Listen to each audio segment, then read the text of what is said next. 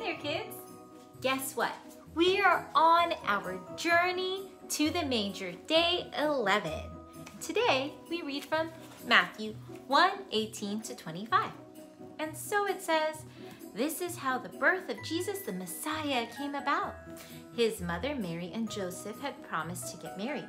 But before they started to live together, it became clear that she was going to have a baby. She became pregnant by the power of the Holy Spirit. Her husband Joseph was faithful to the law, but he did not want to put her to shame in public. So he planned to divorce her quietly. But as Joseph was thinking about this, an angel of the Lord appeared.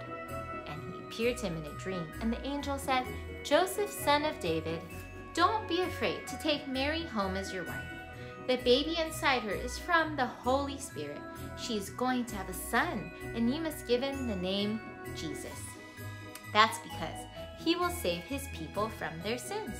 All this took place to bring about what the Lord said would happen. And he said through the prophet, the virgin is going to have a baby. She will give birth to a son, and he will be called Emmanuel. The name Emmanuel means God with us.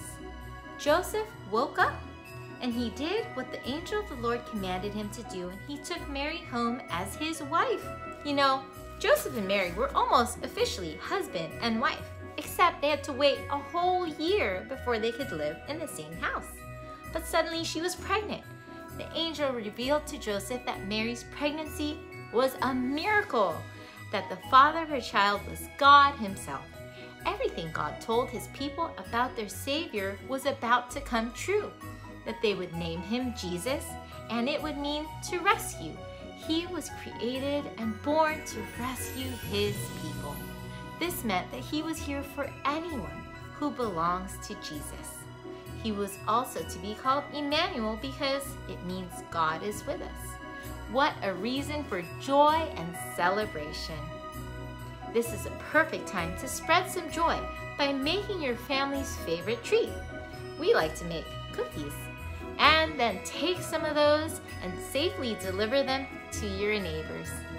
I better get back to making these cookies. Hello? Hey Phil, I got you a cookie. Wow, Miss Pauleen, thank you. That's wonderful cookies.